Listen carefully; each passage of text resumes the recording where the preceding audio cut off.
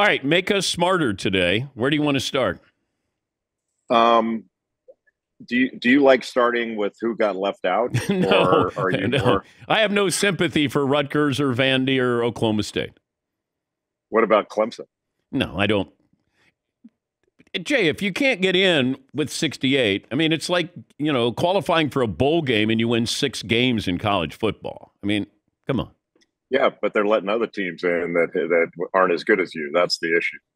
Okay, I will tell you. I will tell you this: that these leagues are studying this stuff, and when they say total body of work, and then they start moaning about your non-conference schedule. Well, how does your non-conference schedule factor into total body of work? If your total body of work's good enough, it shouldn't matter. And I'm telling you, Dan, like these administrators now are talking about, why don't we start our own tournament and we'll invite all the Cinderellas and we'll pay them more, but we'll control everything. And I'm not saying it's imminent, but I've heard more of it, and we could be seeing that in the future. There is okay, too much wait a money. minute, wait a minute. Hold on.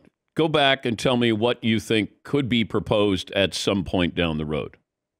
I think there is a chance in the future, and I'm not saying it's imminent, but a chance in the future where the biggest conferences will say, why are we letting somebody else control all of this, especially all of this money? Why don't we just start our own tournament?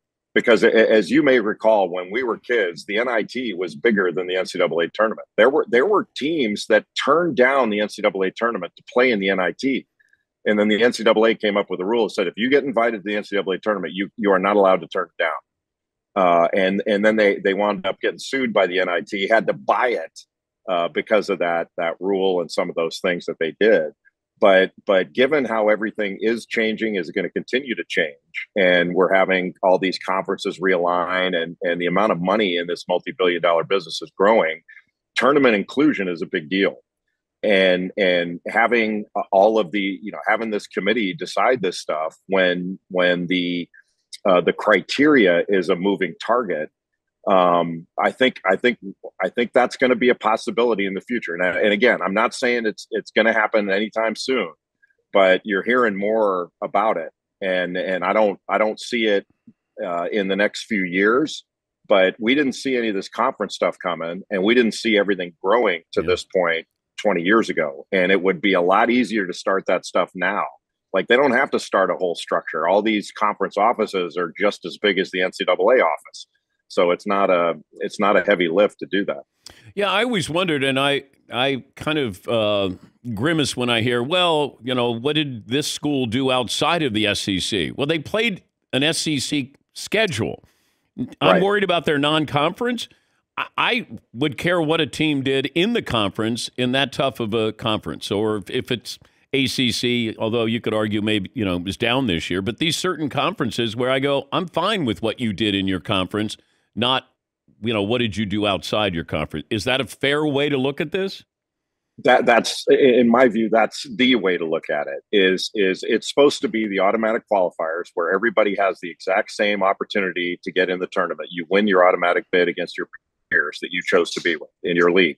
If you don't do that, it's the next best teams. That's the criteria. Mm-hmm. So when you're saying, well, this team didn't, we need to send a message that you need to play a non-conference schedule. So what are we telling Clemson? Don't play smaller conference teams, period. Play big shots. And then people are going to say, well, you're not giving the little guy a chance. Well, you get punished for giving a little guy a chance. And God forbid you lose to a little guy on the road or something, because Clemson played a bunch of road games, which they're encouraged to do.